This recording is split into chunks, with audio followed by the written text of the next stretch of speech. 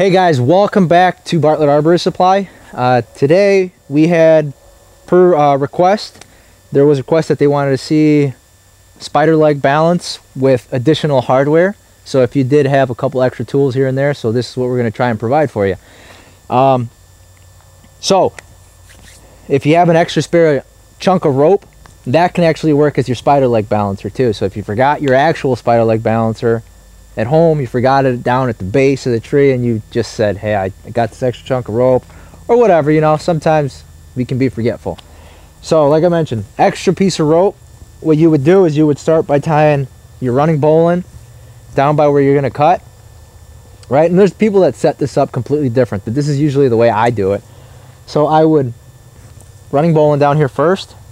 I'd follow all the way to the end. Now I would actually clip this rope to my harness, so that as I walk, the rope's already trailing and traveling with me, so I don't have to come back 30 feet, 20 feet, however long the limb is, right? You're trying to balance out. So it's always clipped to you. And now I would take my extra chunk of rope, and what I actually tie over here is a clove hitch, right? So I got my clove hitch right here, and I back it up with 2 half hitches. Sort of like how they used to rig back before the running bowline. So here what I've got done now is I lead it back up to here, and I actually use a Blake's hitch again. So it's fairly similar to rigging with no hardware. You actually incorporate your Blake's hitch. So Blake's hitch, back it up with a figure 8 for good measure, right? Try and find the sweet spot. So remember, you want to try and find your triangle to try and balance this out. So maybe right around here, we'll call that good for the video, right? And we're going to come over here to my rig line, my stable braid. I'm actually going to pick. I'm going to start pulling up, and she's a little bit tip heavy on this one, but again, this is your spider leg with just an extra chunk of rope. Can be accomplished if you forgot your spider leg. And we're actually going to show you 2 other methods in the video too, so don't hit that end button just yet. So right here, what we're going to work on is taking this off, and while I take this off, I'm actually going to show you how to spider leg with a paw plate and a rigging hub with some extra slings or extra chunks of rope. I like using Staset for my slings, if you would. And the reason I go for a Staset over another rope like my Polydine right here or stable braid is I actually don't want that extra stretch, because I've been in situations before where that extra stretch kind of hurt me a little bit, and I've ended up using Staset, and it's already pretty much as static as you can get it, and it worked out a lot better for me. Again, everybody does things different, but that's my input to it. So we're working on getting this clove hitch out. Oh, this way. And I'm going to toss my makeshift spider leg right over here to the side. Take our bowline out, which we can pick this up, roll that back down, and boom. So first one here, I'm going to use my Petzl paw plate, which I mentioned before has a couple of different connections.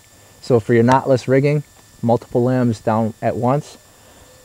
And what I'm going to do here is I'm going to squeeze an anchor bend knot in here, because I personally like using the anchor bend for my rigging setups.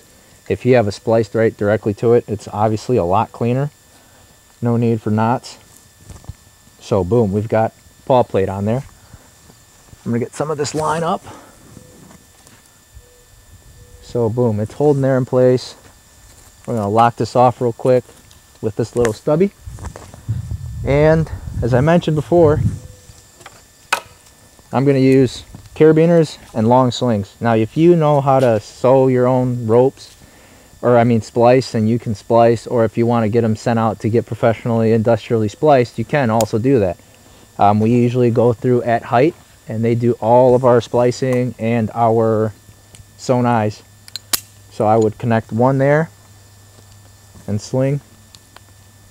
Number 2, I actually would just go right opposing from each other.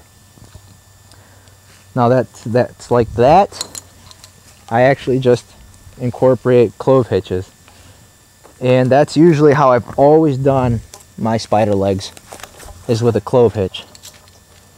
So we go here, and I'm just going to do clove hitches on bites to make this a little quicker. But if I had an assistant, this would actually have to be somewhere right in this area. So I pre-measured that a little bit. Clove hitch that off. And again, you back that up with 2 half hitches. Right?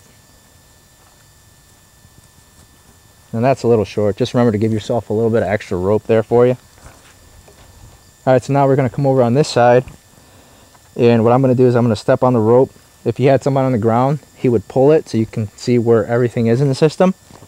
So I'm going to step on this just to give myself a little tension there so I can see exactly what I'm going to be doing. Measure out how much rope you'll need. Right? And if you, like I mentioned, if you had a splicer or something, this would be a lot better for you.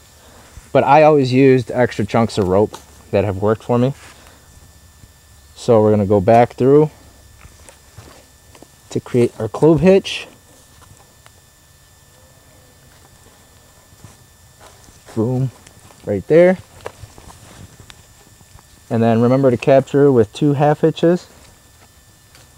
Half hitch number 1, half hitch number 2. Alright, now this would be your moment of truth. See right if it actually is going to balance. Now remember, this is if you wanted extra hardware. You can do this like I've done in different past video. So there we go. Second method of balancing out limbs with hardware. This has been with paw plate and carabiners with extra chunks of rope. Gonna lower that back down. And we actually do have another method that doesn't require the use of carabiners, or right, this will just be removing that extra chain link in the system, which we're going to work on taking this out. We're going to lift this guy up, get that out of our way. Boom. Disconnect number 2.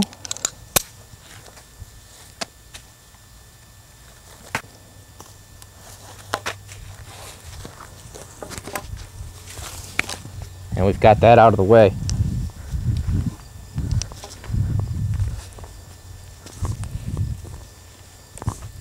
This is going to go back over here. So it may fall to the ground, may not. Stay. Thank you. Now, the third method, I'm actually just going to show.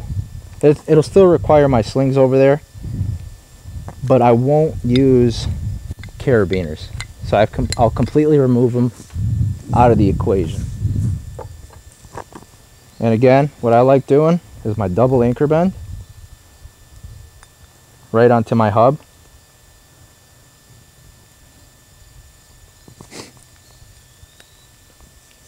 And boom, right onto the hub, right, directly.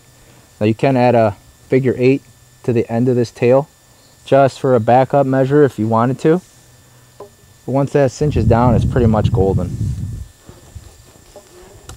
And as I mentioned, we're going to get rid of these carabiners. Put one there.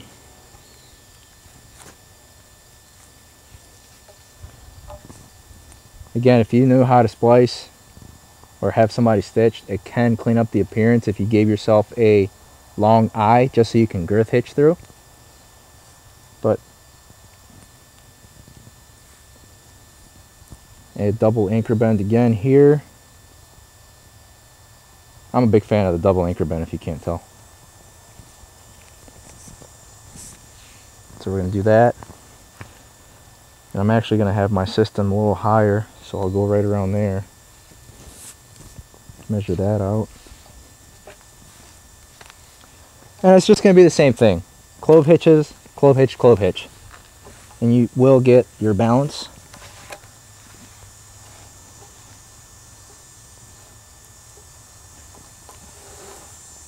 Alright, so I'll go my clove hitch here.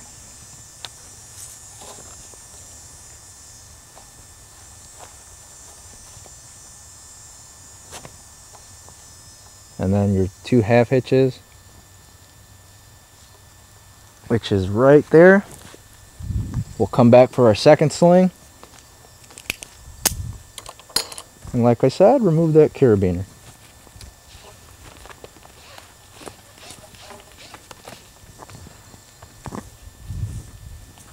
And boom, there's that one. Now I'm going to go ahead and do another double anchor bend.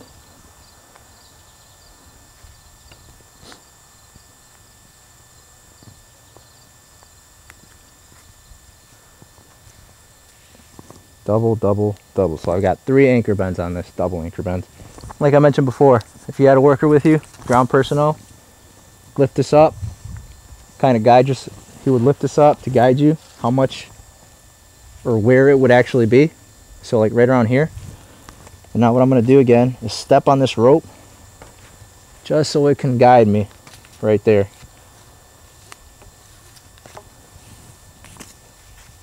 We're going to go underneath right there.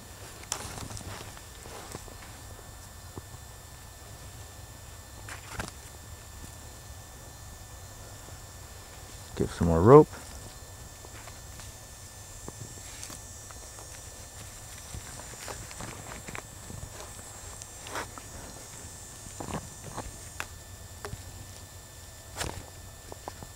One, 2, and 3.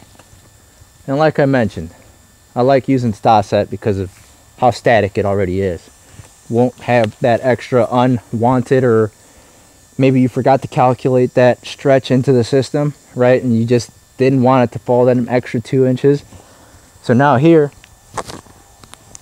you've got a perfect balance. As you can see, my hub's doing its work. Anchor bends are holding. My clove hitches backed up with two half hitches are in place. They have been doing the job here for me. This is actually one of the ways I like to balance limbs out, right here with the hub. I'm a big fan of the hub or the paw plate. Obviously there are way more things you can do with a hub or a paw plate, but for now that's been how to balance limbs out with extra hardware.